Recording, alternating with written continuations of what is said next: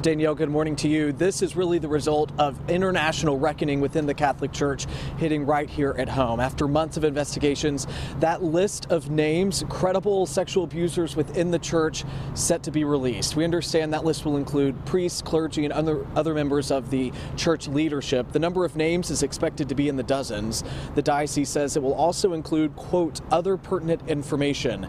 It is unclear how far back the list will go, but Eyewitness News has been following these developments for months. In December, Bishop Thomas Tobin announcing on Newsmakers the publication of the list sometime in 2019, at that time saying the church is committed to providing the list of names to the Attorney General's office.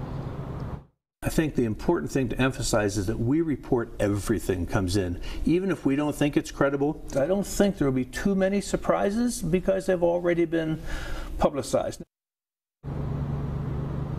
This announcement comes just days after Rhode Island state lawmakers passed a bill expanding the statute of limitation for sexual assault cases, moving it from 7 years to 35 years. We are expecting this announcement sometime within the next hour at around 8 o'clock. As soon as we get it, we'll be sure to keep you posted at WPRI.com and, of course, throughout this broadcast.